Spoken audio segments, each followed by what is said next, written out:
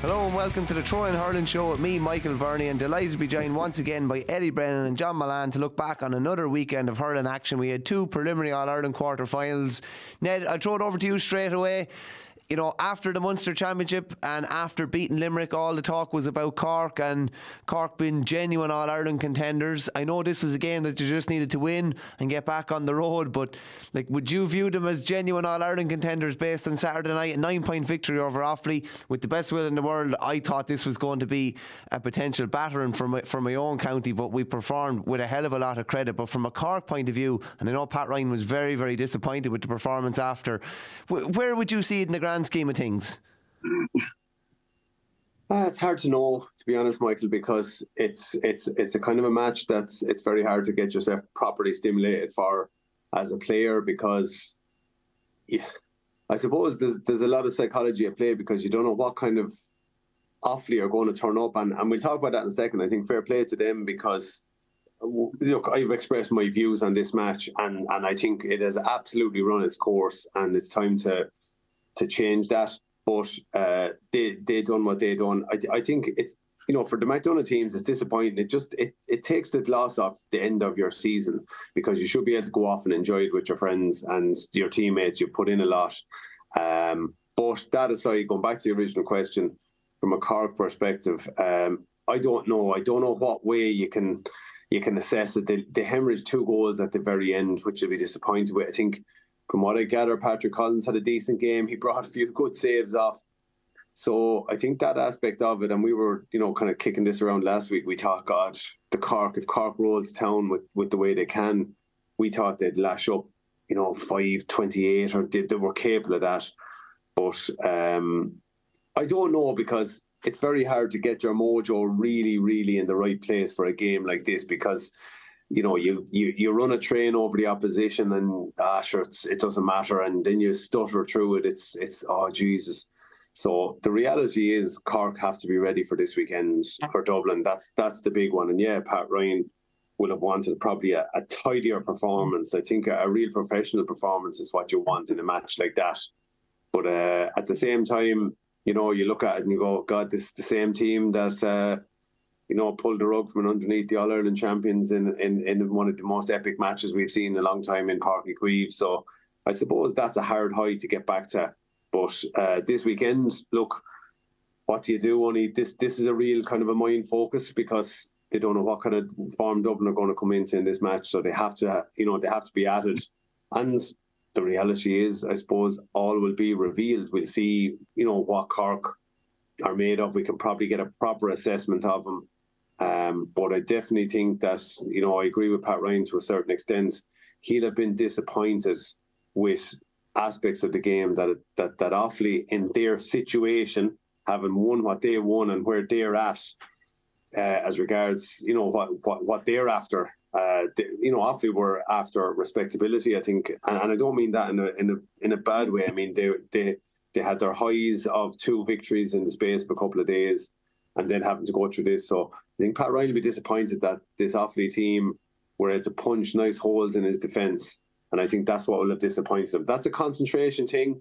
That's, you know, if you're going to be contenders for an All-Ireland final, you have to be concentrated and you have to be really, really focused. And I think that's the area that will have disappointed him. We've talked about being up for games before or not being up for them. It was funny, I was just watching it on GAA Go because I was otherwise engaged, but I was chatting to someone that was down there, and they said that before the ball was thrown in, Kieran Burke, the Offaly Offaly fullback I should say, gave it to Alan Connolly before throwing, and Connolly kind of stood back a small bit, and it's kind of like, and you've said about this, Ned, before, and I've always said this is one of the things I admire most about Limerick, is that you could be so far, they can be so far off it, or look like they're so far off it in certain games, but they manage to turn it around. And I just wonder, was that symptomatic of the Cork kind of frame of mind going into this game, that they were, maybe something was thrown at them, maybe that they weren't expected? What do you think, Mull?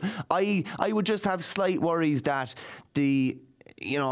Cork were average the first day against Waterford. Their 3 games since then, I thought they'd been very, very good, particularly the latter 2, and they'd been really, really professional. What do you think, Mull? Is this more credit to Offaly, or is it a few little question marks about Cork? I think Eddie's on the button. I think it's a case of two things. I think Pat Ryan is on the button, and I think we've got to give great credit to Offaly. I did say last week I thought Offaly would throw it down to Cork. I didn't foresee that. But the handicap was 18 points. I thought after the league drubbing, I thought, there wasn't going to be a rerun of that. And, what you were just saying there, Kieran Burke, let Alan Connolly know before the ball was thrown in that, hey, you know what? You're not going to be doing what you're on and waltzing through us in the like you did in the league. And he was brilliant. I think from a Cork point of view, it's been proven now with this Cork team, this Cork group of players, when are they at their best?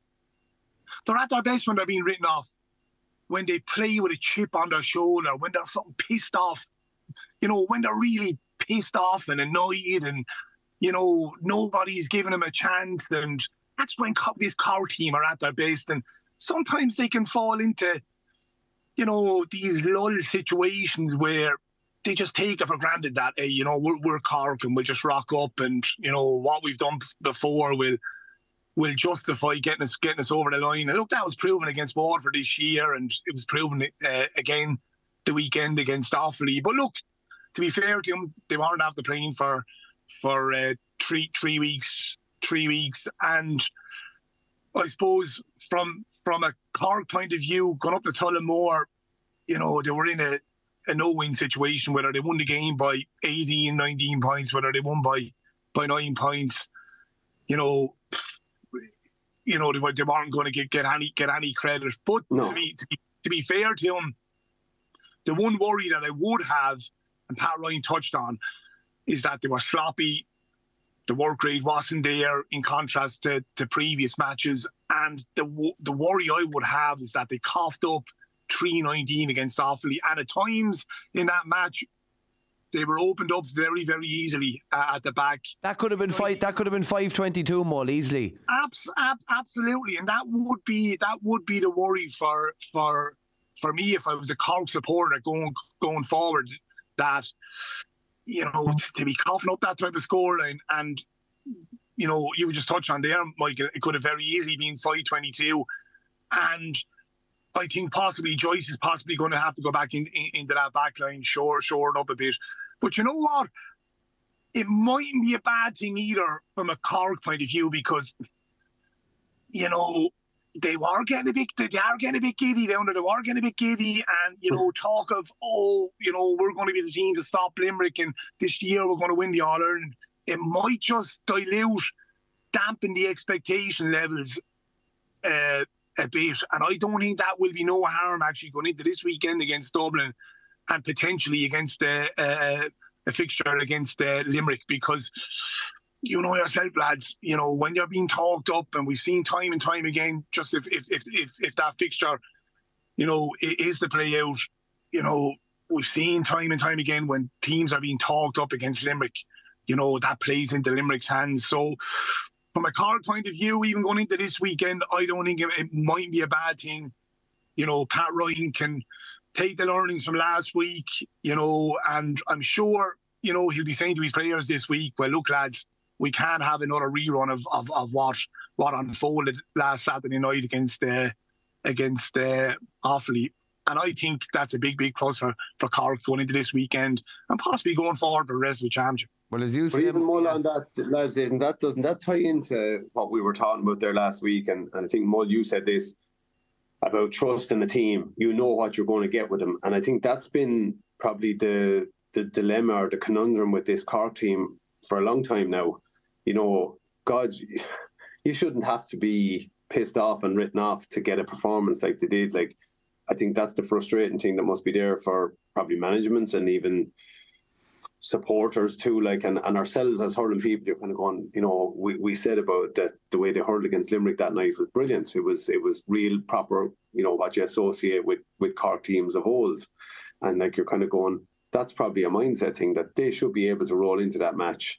And yeah, there's other teams involved, and it's a hard one to get yourself up for properly. But that's where you have to be if you're going to be genuine All-Ireland contenders. And that's probably the issue with Cork, is you can't trust them. But that goes back to the trust issue, what you're just touching on, and what we've touched on in the previous podcast. The two teams that are the top two at the moment, and we said it last week, are both Limerick and Kilkenny. Why? Because they consistently turn up week after week and they perform. And from 1 to 15, even 1 to 18, you can trust the majority of their players. There's still question marks for a few Cork players to me. Now there's some exceptional players, and when they turn it on, they're as good as anything in the country. Yeah. But I'd still question that there's a couple of players that I would have a question mark over. And when it comes to that trust, can you trust them on the big day going forward for the remainder of this championship? Only time is going to tell.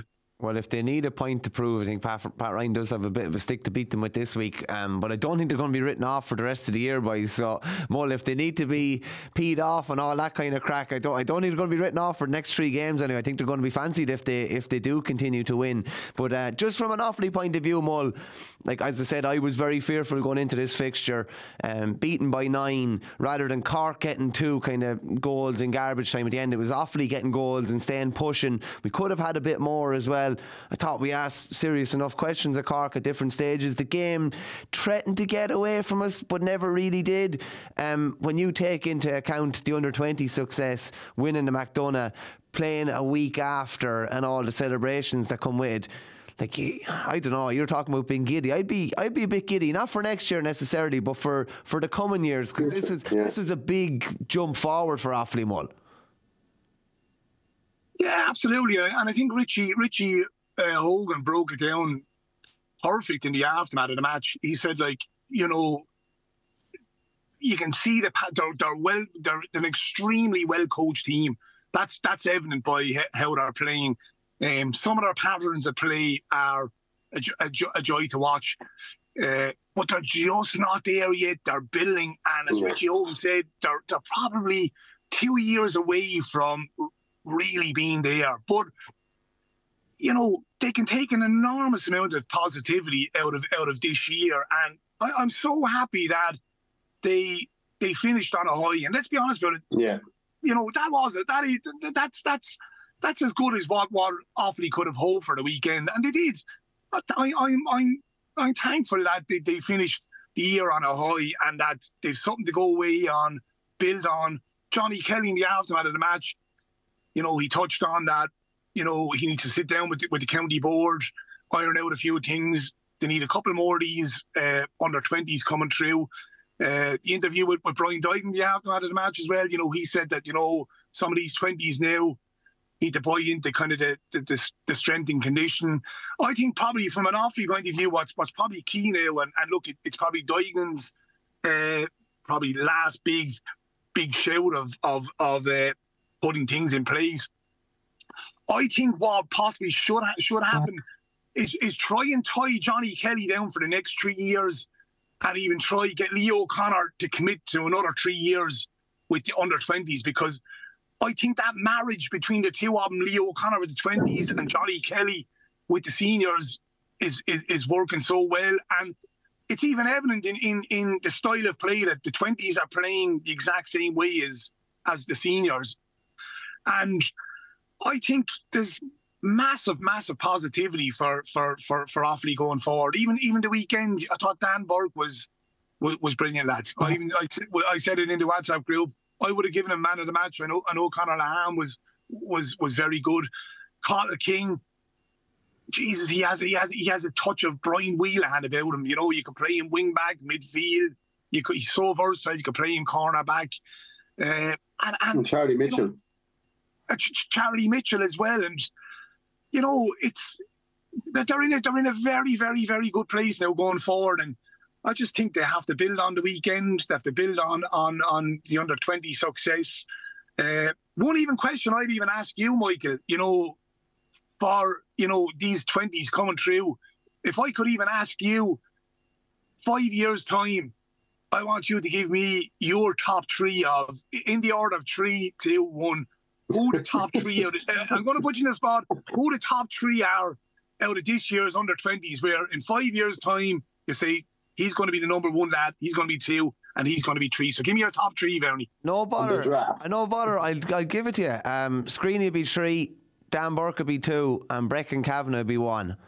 I think I would rate Breckin Kavanagh unbelievably highly. He's so stylish, so good. Can play cornerback, wing back, full back, centre back, midfield even. That'd be my 3. But the real satisfying thing from my point of view, when you ask me that question, well, like, I haven't mentioned Cottle King, haven't mentioned Donald Shirley, who are both playing seniors already, haven't mentioned Liam Hoare, who could easily step in as senior keeper next year. And I know I'm not putting pressure on them, but there's a lot of guys there that you think there's good potential for them to turn into really good senior hurlers in 4 to 5 years. So I'd be excited enough about where they could be in 4 or 5 years. We're coming after you, Ned. It might take a couple of years. It might take a couple of years, but we're coming after you. But even very fast forward 12 months time, right? The next year's Leinster Championship, right? They'll fancy it against Antrim. They'll fancy it against Dublin. They'll half fancy it against Wexford. And you know what? The way Galway are at the moment, you know, if Galway have to come to Tullamore, they'll half fancy it against Galway. So it's still going to be a big bonus to next year's Leinster Championship. And look, they'll eye probably 3 or 4 of those fixtures and say, you know what? There's no reason why we can't go and win 2 or 3 games out of those fixtures. Now, look, Kilkenny will be a big ask, but there's no reason why they can't be targeting, saying, you know what, lads, we can. Don't mind trying to stay up and you know, remain in Lee McCarthy. If I was Johnny Kelly next year, and if he gets a couple more of these 20s into the fold, they should be targeting just trying to finish in the top 3 and get into the All-Ireland series. Oh, I take your point. I take your point, but to me now next year is all about preservation. I'd probably be circling 2 fixtures, being honest with you, and one would be Antrim and the other would probably be Dublin. It's just about staying up. But go on, come in there, Ned. I just think it's probably just there's huge positives, right? And again, we've touched on all the reasons why that happened, because you had to put the work in, you have to have a bit of patience. I would say the emergence out of McDonagh was probably a year or 2, you know, maybe behind when they had anticipated, but they're there now. And it's just probably a little bit of patience from the public now and realise, okay, there's going to be arguably a couple of little slippings coming their way during the league. There will be little bits of pain along the way. And that's okay. There's nothing wrong with that, because you have to kind of maybe, you know, that's where you're going to learn, okay, God, we've a bit to go. And that makes fellas buy in a little bit more. But they have a brilliant sell to any young hurler in Offaly at the moment. So it's a great product that they can pitch to them. You know, you can really sit down with a young lad now that might be, you know, oh God, will I commit to this or not? God, it should be an easy sell to any young lad that wants to hurl with Offaly. And yeah, look, you have to look at it from the point of view, it's not going to happen overnight, but they're moving in the right direction. You know, obviously, I would like to see from a neutral perspective or a hurling perspective, you'd like to see, you know, 1 or 2 more teams, you know, do what Offaly have done and make their way into the Leinster Championship. But they're definitely showing that they are not out of place here. I think it's great for the county that they finished the year. I concur with that. I think it's absolutely brilliant that they didn't take a clipping last Saturday off Cork. I think that's brilliant. And it was great for them to finish off their season on a real, you know, it's a positive note, having won 2 cups. I think it would have took a little bit of loss off it had they got an awful beating. So that's a good thing. But definitely there's a huge amount to be positive there. And just on even the manager, look, there's no doubt about it. They have their next manager lined up. I think Leo O'Connor is going to take over that Offaly team. Be it maybe, I don't know, maybe it's another year, maybe it's 2 years' time. I'm not so sure will they get Johnny Kelly in there for 3 years more. You know, it depends. I don't know. I'm just kind of surmising that. I think if they get 1 more big year, 2 probably at a push, you know, Leo O'Connor is obviously, I would imagine he's ambitious enough to say he wants that, and it's how then they marry up that process and how they get that done. Yeah, 2020. Sorry, Verney, is there another crop of young lads coming through? Like, well, what's the next team? Like, because you know the way sometimes you can get an under 20 team, and if you know, if you had even a gap of 3-4 years where you have another good team coming through to kind of to back up that last year's 20s, this year's 20s, and possibly next year's 20s. Is there you know the underage setup up and off? Is there another? What's the next best group coming through after this core of under 20s. There's no groups like that, but I'll tell you what. So they got to the they got to the minor final in 22, and then they won Leinster under 20 the year after. So that pulled in a whole heap of new fellas that weren't part of that minor setup in 2022.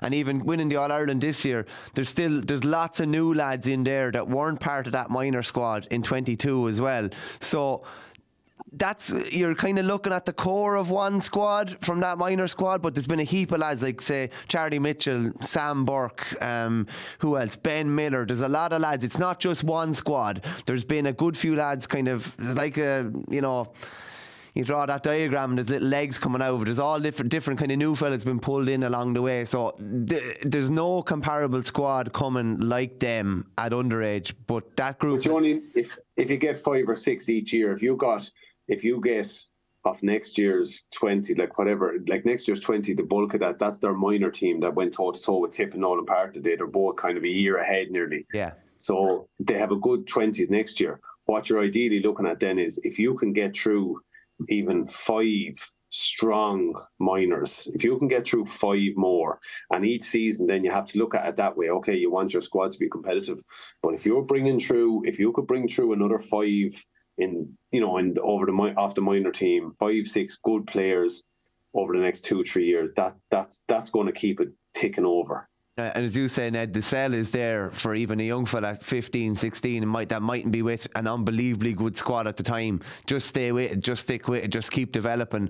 And well, your game's promotion is easy now at the moment, and I don't mean that in a, like, no matter what it is, when you get the bounce, it's like in Limerick at the moment. You know, when you're bringing cups home and things are on a high, it's easy to get young lads into the pitch. It's easy to get parents to bring them up. Do you know? So that's the byproduct of this. It's funny you're saying that. I was chatting to a GDA recently, and they said they went to pick 2 teams for a match in a training, and everyone wanted to play in goals to be like Liam Hoare, and then everybody was playing left-handed like Adam Screeney as well. They were all changing hands as well. So they definitely have a captive audience there. Men, the other preliminary All-Ireland quarter-final at the weekend probably went pretty much as planned. Wexford won by 12 points over Laois.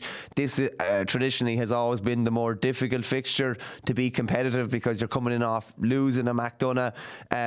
Mull, from a Wexford point of view, I think they'll be happy because, you know, and you said it in your column last Saturday, traditionally the games that they've been expected to win have been the games that have proved to be fairly sticky wickets, but they've gotten a bit better at that. And to leave the Antrim game aside, they took care of business real well against Carlow this year. They took care of business well against Laois now, and they come into that All-Ireland quarter-final against Clare, be it Saturday or Sunday, which we'll chat about in a minute. They come in a rich vein of form and with plenty of confidence as well. Well, look, I suppose one thing when you lose a game like that to Antrim, and look, they got beaten by Westmeath and they drew Westmeath, that kind of focuses the mind even more to say, well, look, lads, we can't take any team for granted, and we've got to give every team the ultimate respect. And I think that's what probably played out the last 2 times against both Carlow and again the weekend against Laois, where, you know, they've got the job done. The weekend they scored 32 points. Out of that 32, 23 points came from play.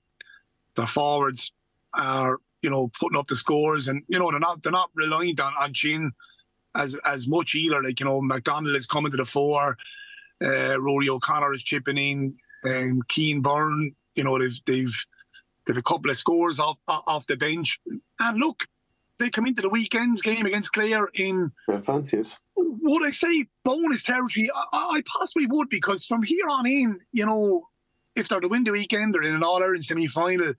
I think the objective for probably Key Rosser in his first year was, you know, hold on to their Division 1 status. They retained that, qualified for the All-Ireland series into the last 6 after doing that. So I think it's been a successful year for Wexford to date. And, you know, Clare, they would look, previous encounters against Clare go back even to 2013 when Clare won the All-Ireland. They brought Clare down to home straight, brought them to extra time. They gave Clare the fright of their life 2 years ago. I think they beat Clare Did they beat Clare up in 14 as well? So their record, they've a very, very good record against Clare. And I don't know, like there's some teams where, you know, Wexford wouldn't look at Clare as a Cork, or possibly wouldn't look at them as maybe a Kilkenny. They'd always believe within the history of Wexford GA that, you know, no disrespect to Clare, we can beat Clare. And I think even the talk down around here in Wexford is that, you know, they've every chance of overturning Clare the weekend. Now, can they do that without Liam Ryan? He's going to be a colossal loss. You know, we've seen how much of a big influence he's had since he came in, even against Galway down at Wexford Park. That was the difference. He was the difference. His physicality, you know, commanding at the back, showing leadership, you know, so he's going to be a big loss. But what they have Shane and MacDonald, and what's the one line that struggled for Clare the last day out was the Clare full back line. And go back to 2 years ago, Wexford played Clare up in Thurles, and what did they do? They landed both Chin and MacDonald both on the edge of the square and just lamped ball in on top of them, and they caused Clare untold problems. And even go back to that fixture as well, they were down without Rory O'Connor after 10 or 12 minutes. So yeah, look, I think from the one thing from the Wexford point of view, they play Clare, and I think possibly Clare will be more focused in what's to come. Will be more focused this time around, and I think, you know, Clare will be better equipped and in a better position going into this match, because, you know, 2 years ago they were coming off of losing to Limerick after throwing the kitchen sink at them. Played unbelievable against Limerick, just came up short. Probably felt sorry for themselves. Were probably going into the Wexford game still hung over from that just coming up short against Limerick, you know, saying to themselves, well, possibly we could have won the Munster Championship. Whilst this time around, Clare are coming into the game, and I think it'll be an easy job for Brian Lohan to get this Clare group up for this match, knowing how poor they played in the Munster final, and knowing that there's an enormous amount of improvement in this Clare team going into this fixture the weekend. Hey Mull, you were shuffling around there and you didn't probably realise you were doing it, but you were showing off your tattoo to everybody watching on YouTube. Will you tell us what it means? Which one? Good man, no, it was the other arm actually. Oh, it's just Chinese writing now. Jeez, we won't be delving into that now. You're okay. What's the other arm, Mull? That's the one with the cross, is it? The cross, yeah. Celtic cross, yeah. Good man, good man. I always felt it was too white to get ink, to be honest with you. I always felt you had to have a bit of a tan to get ink. But Nate, have you got a tattoo, no? No. I do a good few actually. Just Mick Kavanagh gave me one here. I think AJ gave me one over here. Different ones, yeah. different. Yeah, they're different types of tattoos, aren't they? We all have plenty of them, to be fair. Nate, what sort of position do you think Wexford are coming into this weekend? Like, I'd say, like, box off what happened up in Corrigan Park, and you think, just their season thereafter looks pretty decent. Beat Galway down in Wexford Park, beat Carlow comprehensively, were beaten a point by Kilkenny. Went about their business fairly professionally at the weekend, never really looked like being upset or anything like that. Yeah, they just look like, I suppose, the season and them results are reflective of, you know, maybe a new manager trying to gel some fresh faces with some seasoned guys, trying to manage injuries, trying to manage their training loads, trying to look at someone like, you know, maybe Chin or Conor Mack or some of those guys, Liam Ogue, Dee O'Keefe, who's just, you know, I believe his hips have been giving him bother for quite some time now. You're trying to give them enough room to let them get kind of good conditioning in, but without that impact recovery from league matches. So I suppose the results are that way because you're trying to get lads a good belt of game time, see what they're like. But coming into the weekends, I think they're nicely positioned to pull the rug from under Clare, right? Okay, it's going to be a decent ask because on paper this Clare team look really, really strong, and we can't forget, you know, over the last couple of seasons, they've had some huge results, they've had some huge performances, they've been very, very close. So I suppose what it is, you know, we've seen, I think last year or 2 years ago especially, you know, there was a lot of dirty diesel in the system when they rolled to Wexford, and then they were ultimately out of juice when they rocked into Kilkenny. So that's probably the thing for this Clare team, is what kind of way are they going to rock up to this match? And from an inward point of view, I'd say as a group, they're very disappointed with how that Munster final went.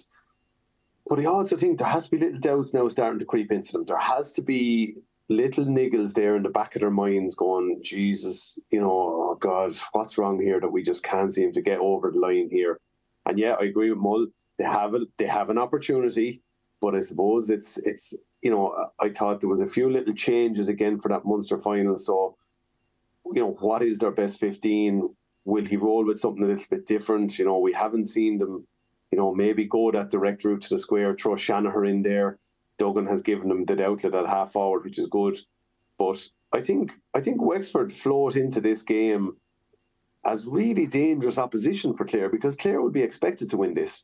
But I wouldn't be at all shocked if Wexford rolled something. And if, you know, we'll obviously get onto the fixture side of things, because that's an impact too. But geez, if Wexford travel to that match and they kind of get going, or they got a platform in that match, they're going to present a very, very difficult challenge for this Clare team. Because don't forget as well, you know, there's still, you know, is Tony Kelly at his best yet, or have we seen his best from him? And he probably needs a big performance. And if he can get going, then that could springboard Clare forward. But I suppose there's a lot of questions. There's a lot of ifs and buts in this one. But I'm leaning, you know, maybe I'm putting the kiss of death on our neighbours here in Wexford, but I won't be surprised if they roll something here. I mean, they're going to have to perform. They're going to have to really, really perform to the max.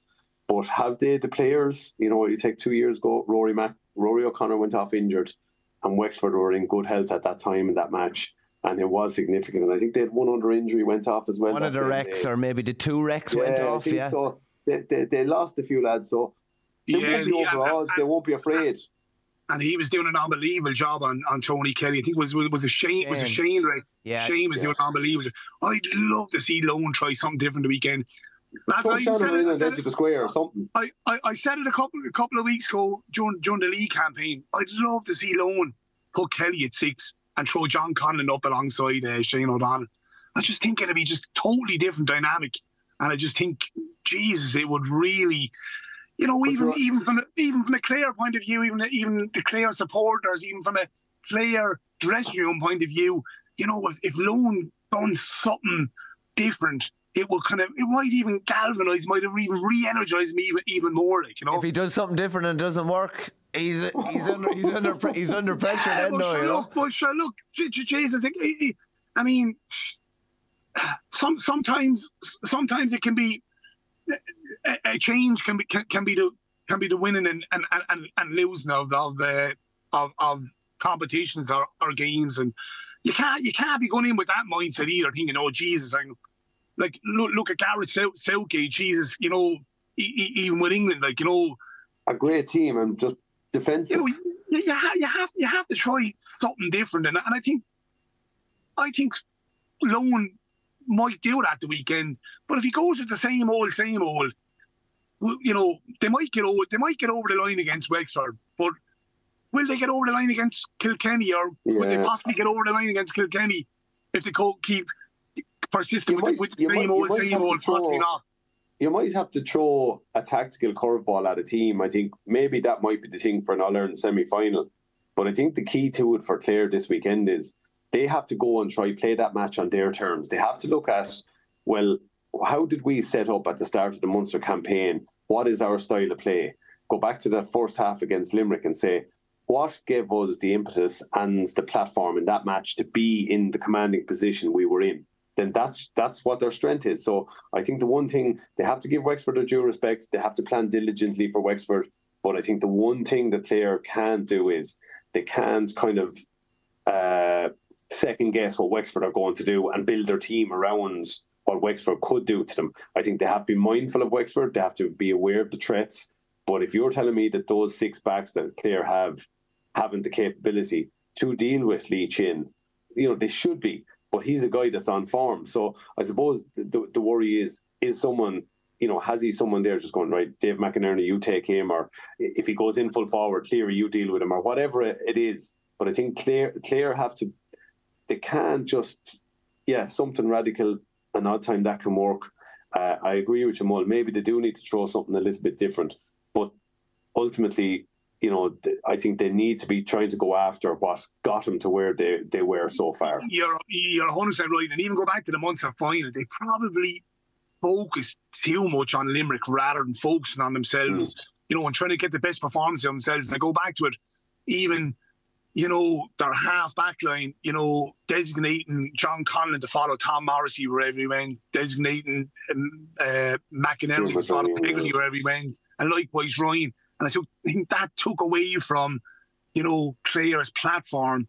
And Clare's platform has been Ryan on the wing, McInerney on the other wing, sitting in the D. And I think that took an enormous amount away from Clare the last day out against Limerick.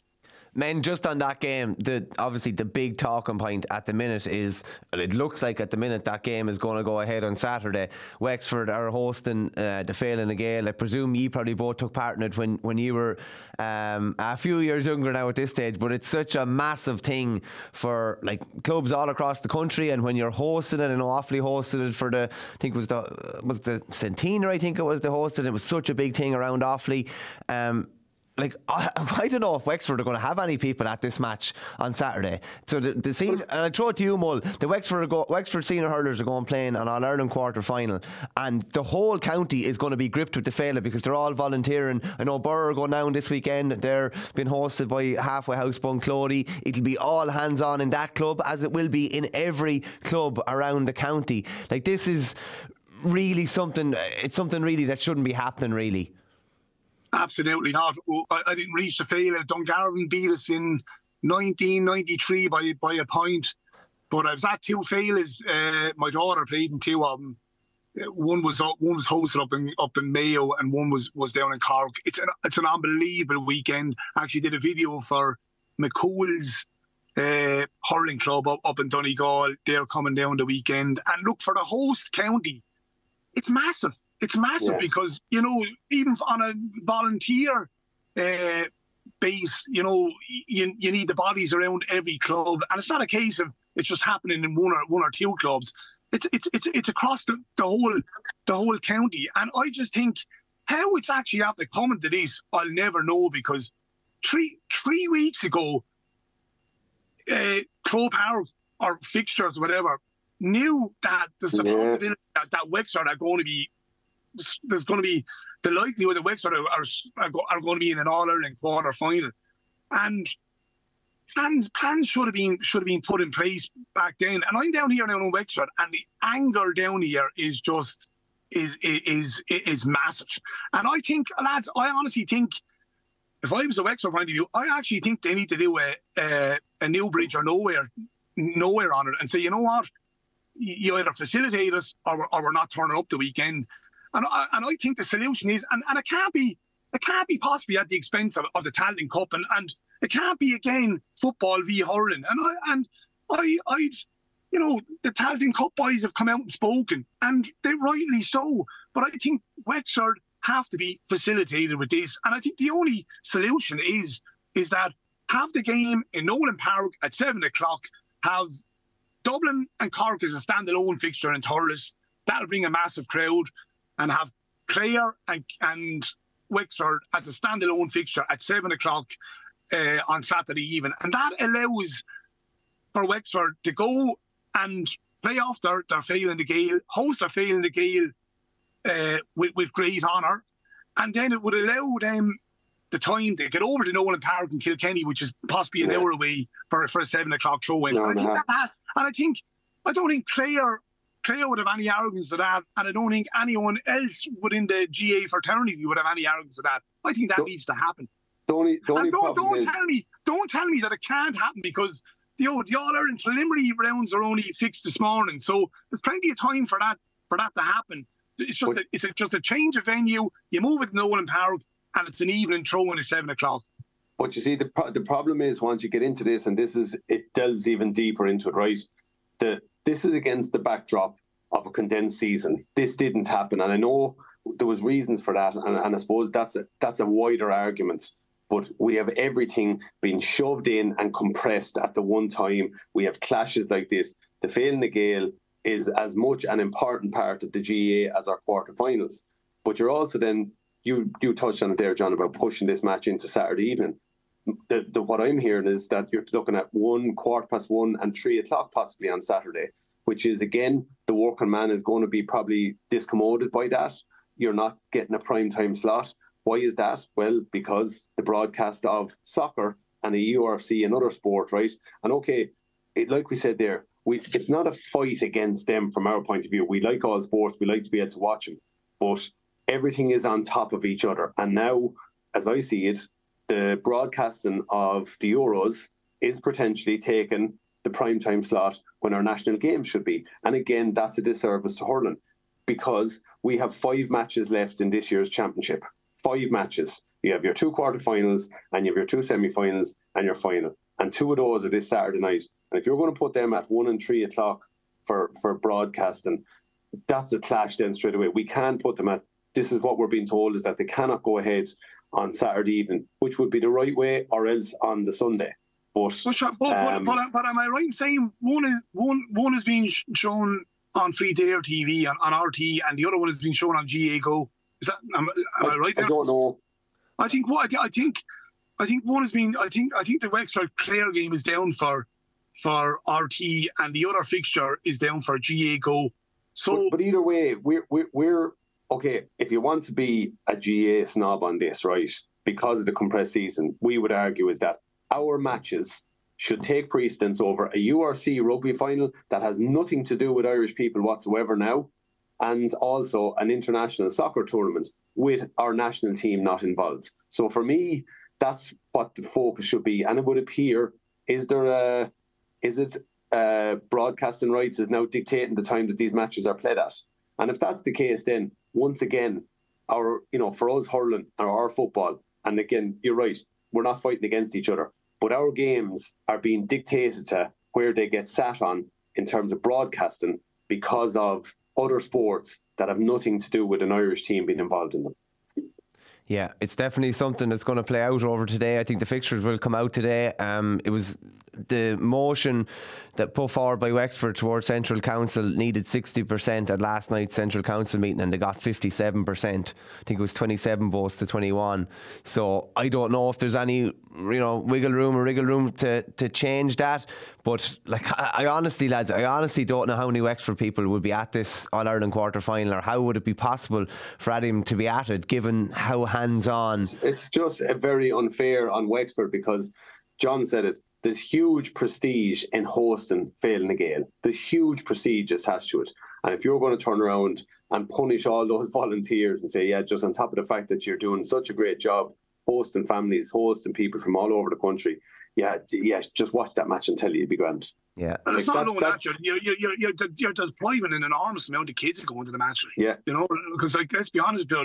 I'm sure there'll be 12, 13, 14-year-olds, and surely they're going to have brothers and sisters that are going to be interlinked with the Féile as well. So kids, an enormous amount of kids are going to lose out as well, And imagine, lads, they're playing hurling all day and they're loving it, and then you bring them on to Nolan Park or something that evening, and everything, the few you've seen. It's Christmas morning. Yeah, isn't it? It'd be unbelievable if you just. Well, lads, could you imagine Clare and Wexford in Nolan Park? We played Wexford back in 2003.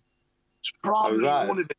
You got the old grass in the eye. When the Wexford lads put grass in your eye that day, didn't you? I was blessed, Eddie. Blessed. I ended up getting laser in the eye. I couldn't actually see through the. And you had 5 points, Scott. Yeah, would you believe? And I went in at half time, and you know the way the television kind of just goes kind of blurry. That's the way my eye was.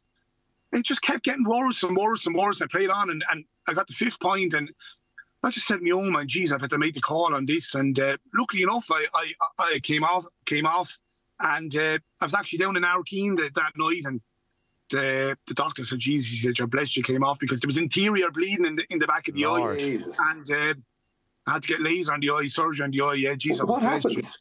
How did? I don't know. I got the butt of the hurley, the butt of the hurley into the corner of the eye. But yeah. I thought I heard Larry O'Gorman put a bit of grass in your eye or something like that. No, yeah, the two Larrys came on and they stole the show. That's Larry O, yeah.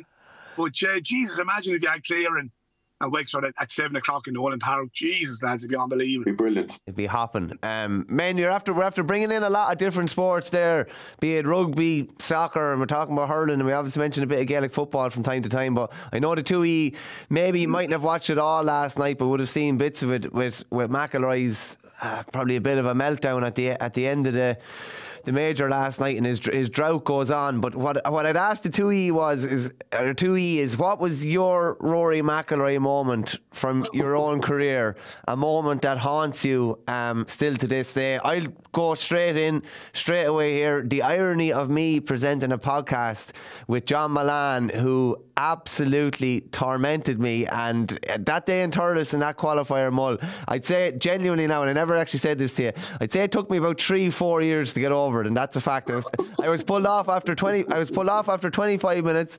All my buddies still say it to me to this day.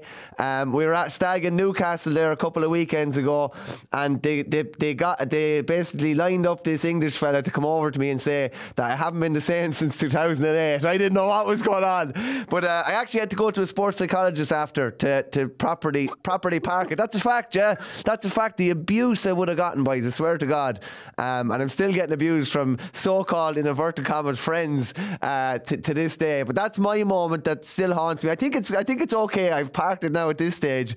But Mull, what moment from your own career would haunt you still to this day?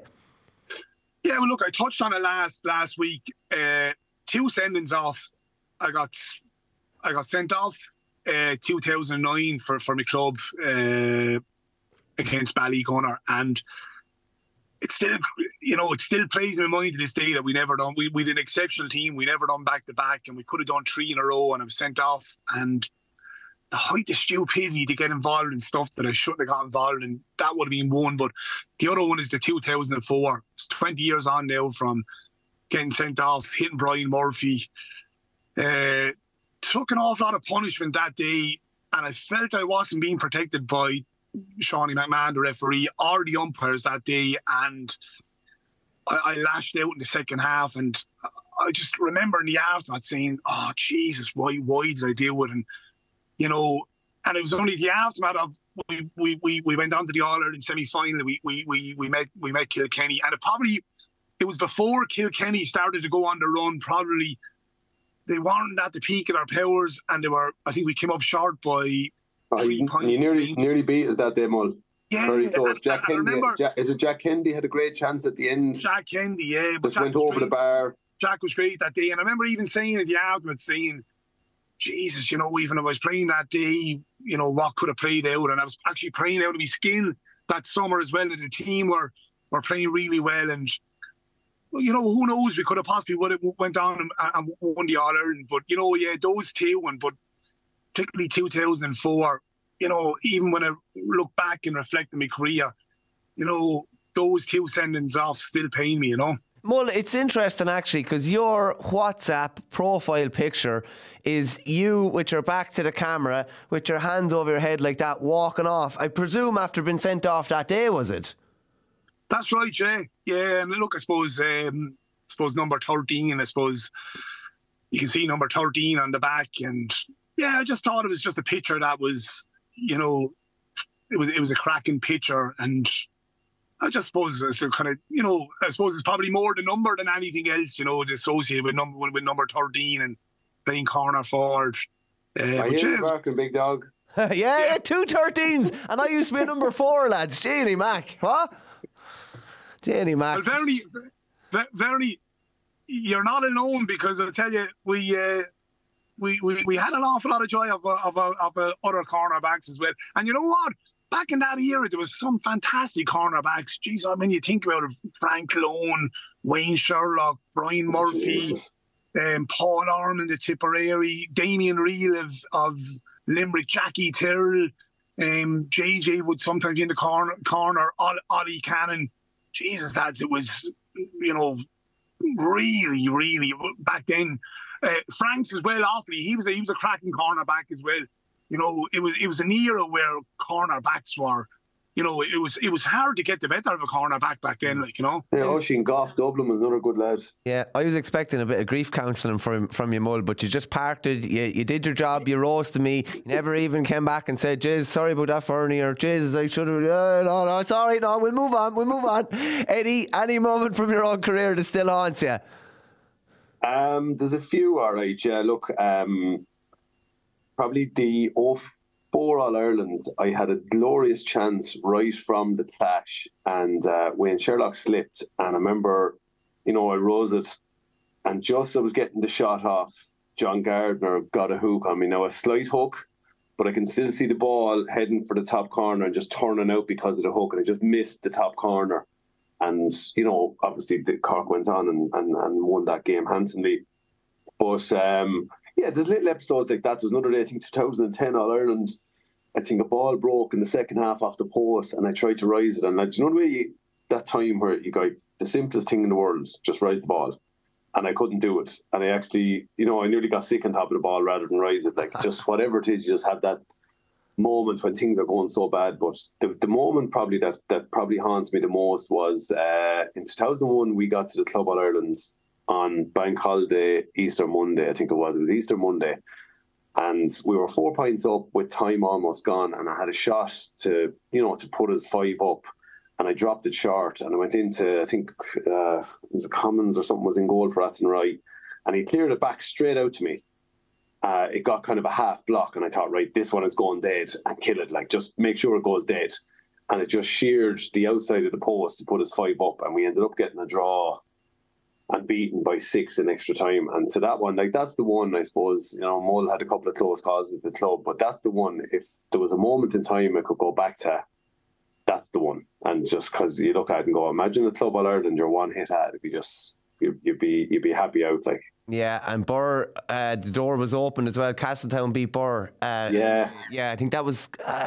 Burr were actually representative. I don't think the county championship was played at the time. Was there Foot and Mouth or something around that time? Was that the year? Yeah, Foot and Mouth was the year. Like, Foot and Mouth was 2001. So we were. I remember the whole club championship. Everything was put on hold. The league was put back late. So as a result, we played the semi-final in maybe February or thereabouts, or the end of January up in Thurles. We went extra time or had a second with a replay with 6 Mile Bridge. We beat them, and then there was a massive gap to the Club All-Ireland, and I think Cross Mullane and Nemo were playing the same day. I remember Corkery and Kieran McDonald. But look, it's one that it was the only day it was played on an Easter Monday, and it's the one that, you know, where you say, God, if you could go back in time, because the club was on such a high at the time, and it's just a brilliant thing for a club. Look, we're lucky to have tasted Success County, but that's the one that you'd say, God, that's one that you'll enjoy winter sitting on a stool somewhere talking about. It's gas because boys talk about next year and there's a crop coming, or 5 years or whatever. You have to take what's in front of you, don't you? Lads, we just briefly we go through the moment of the weekend, brought to you in association with Ayr. Eddie, I'll throw it to you. I'd imagine your moment of the weekend could have been a small bit off Broadway, and your minors getting to an All-Ireland final. Yeah, it's a significant thing. I just was going to give a little tip of the hat to the Offaly hurlers, the way they capped off the year, and respect to the Laois hurlers, the way they approached that match. But I do think it's something we've been off the beaten track a little bit with our minors in recent years. It's been 2014 since we last won one, and this would be sweet if we could pull this one off, because you're obviously up against the neighbours, which is always going to bring the best out of both. But I think, am I right in saying, like, both of them went down to extra time as well? Like, what incredible matches them young lads served up. But yeah, there's a couple of nice little players on this team. I think a few of them young enough next year. Adrian Mullen's younger brother there. You know, some good talent there. But if ever, I know people probably go, well, to hell with you, but God, Kilkenny could do with a minor All-Ireland. We'd love it. We'd love one. It'd be great for them, but brilliant to be there. Mad to think you're going back to 2014, I think, for your last minor All-Ireland. Mull, your moment of the weekend? Look, for me, Dan Burke, his performance the weekend, he got one score in the second half, was just a thing of beauty. And even his role last weekend, Johnny Kelly was very, very clever. He kind of brought him back, kind of, I wouldn't say kind of a sweeper, but he was kind of, he was everywhere, in around that half back, like, midfield, the link player. And it's just been an unbelievable 3-4 weeks for Dan Burke, being the under-20 captain, winning the Joe McDonagh. And the easiest thing for him would have been just kind of say, you know what, that's my job done. But, to put on the performance that he did the weekend, and, I know you have him as your number 2 ranked player going forward for the next 5 years. Lads, this kid is going to have an unbelievable future. I mean, what he's shown even so far, and what he's only 19 years of age, I'm really looking forward to watching this lad for the next 4 or 5 years. And Jesus, lads, when he hits 24, 25, he's going to be an unbelievable player. Yeah, you and me both are looking forward to a Mull. But that's great stuff, lads. Thanks a million once again for a packed show. My thanks to Eddie and John for joining me once again. We'll be back next Monday to look back on the All-Ireland quarterfinals between Dublin and Cork, and Clare and Wexford. And in the meantime, don't forget to rate, review and follow the show on Apple, Spotify or wherever you get your podcast from. Thanks a million for listening, and goodbye.